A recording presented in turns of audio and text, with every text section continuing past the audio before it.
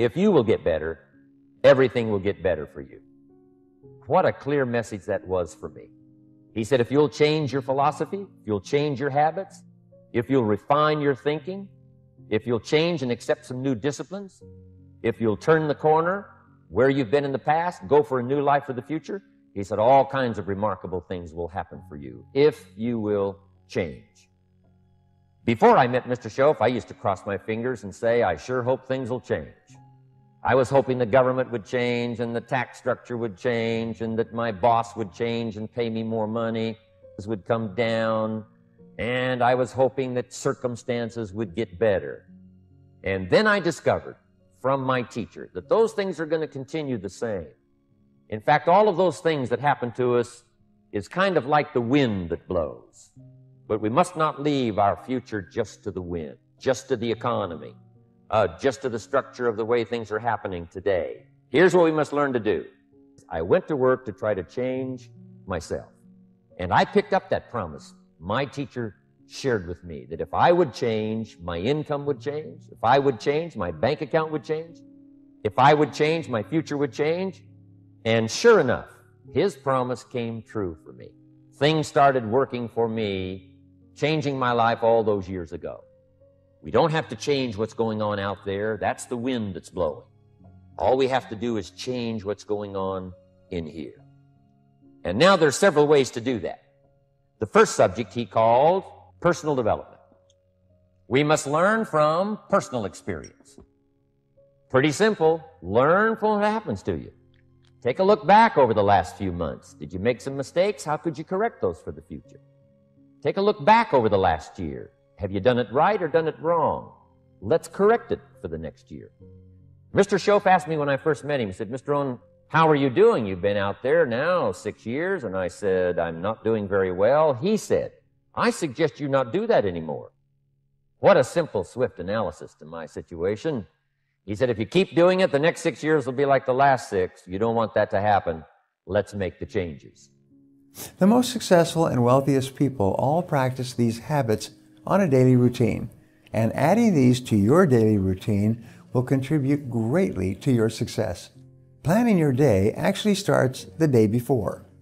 Set out what you want to accomplish before you even start your day.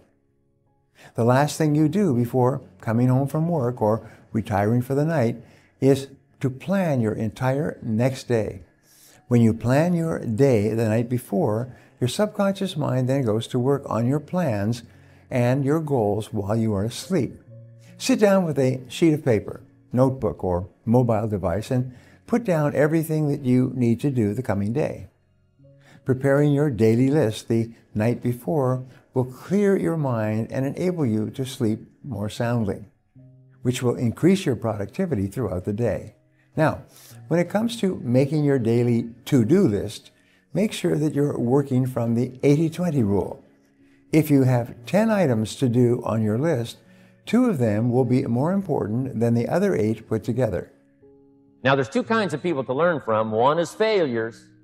It's too bad failures don't give seminars, right? That would be valuable. Have them tell you how they lost it all and threw it all away, threw their health away and threw their friendships away and things didn't work out well. That would be valuable. But now then we must also learn from positive, people that have done well. They've got the health, and so we ask them, how did you become so healthy? They've got the skills, so we ask them, how did you become this skillful? They've got the income, so we ask them, how did you get here in such a short period of time? So now here's what's important in personal development. In learning from other people, we learn, number 1, by observation. We learn what we see. We watch people that are successful in what they do. In sports, we watch their disciplines. In business, we watch their disciplines. Second, we learn by what we hear. Learn by listening. And then listen to the sermon on Sunday morning. Listen to the lectures. Listen to the teacher. Listen to someone who's got something good to say. And then number 3 is vitally important on personal development, and that is read all the books you can possibly read in your lifetime. Mr. Shoaff got me started on my library. I've got one of the better libraries. And then I started keeping a journal. One of the major things my teacher taught me was to keep a journal. He said, don't trust your memory. If you hear something good, just make a little note and write it down. So I would suggest you do the same. Things that impress you, a poem that impresses you. When you attend a class, some of the ideas that impressed you, jot them down. You read something in a magazine, right? Some ideas. Take those out, put them in your journal. Keep a good journal the rest of your life. This will serve you well. So I want the same thing to happen to you. Value captured that you can resort to later. Go back over it and review it and let it become valuable to you. So that's my first subject, personal development. Work harder on yourself than you do on your job. Develop the skills. Learn the lessons. Take the classes. Absorb all that is being taught to you these days. And then later on, of course, you can sort it out, what's valuable for you and how to refine it for your business and for your life and for your future. But the main thing is to get it and start this process of personal change, personal development. And let me say it one more time. If you will change, everything will change for you. You'll never be the same. You'll keep growing.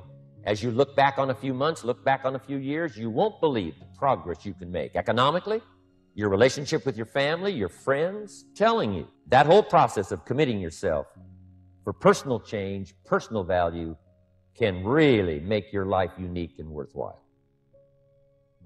Every single study in productivity shows that you will be far more productive in the 5 or 6 days that you work if you take 1 or 2 days off completely than you ever would be if you worked straight through for 7 days. The same applies on a smaller scale in the hours of your day.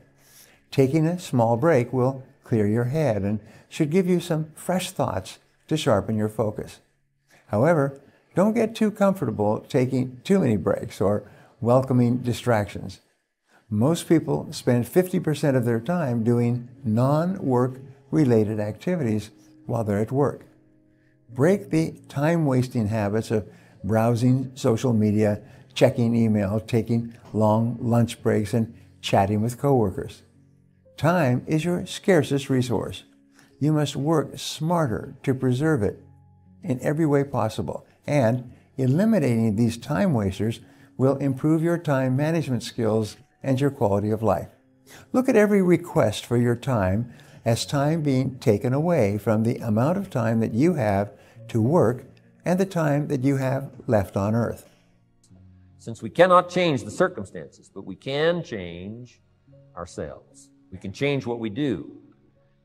And then he gave me another secret to success when he said, what you have at the moment, Mr. Rohn, you've attracted by the person you've become. What you have at the moment, you've attracted by the person you've become. Few little simple principles here. Once you understand these, it starts to explain so much. Now, sometimes it's a little tough to take, blaming yourself instead of the marketplace. Taking responsibility instead of putting it off on someone else. That transition sometimes is a challenging mission. And this one was a little tough for me. He said, Mr. Rohn, you've got pennies in your pocket, you've got nothing in the bank, the creditors are calling, you're behind on your promises. And he says, here's how that occurs. You've attracted, up until now, you've attracted the things to you because of the person you've become. Shoaff said, here's the secret, Mr. Rohn. Learn to work harder on yourself than you do on your job. Once I got that, it turned my life around. Learn to work harder on yourself than you do on your job. He said, if you work hard on your job, you'll make a living. If you work hard on yourself, you can make a fortune. If you would have known me at age 25, you would have said, Jim Rohn's a hard worker. If you'd have known me, you'd have said that. I'm the guy, I don't mind coming a little bit early, staying a little bit late. I don't mind that. You'd have said, well, Jim Rohn's a hard worker. You say, well, how come he's got pennies in his pocket and nothing in the bank and behind on his promises? Well, I was a hard worker, but I was working hard on my job, not on myself. I'm telling you, if you'll learn that simple little principle and start the process today, latest tomorrow, give you tonight to think it over, and start this whole process of personal development, work on yourself, make yourself more valuable to the marketplace. I'm telling you, you can so dynamically change your income And economics is the least of the values that you can start earning in terms of equity.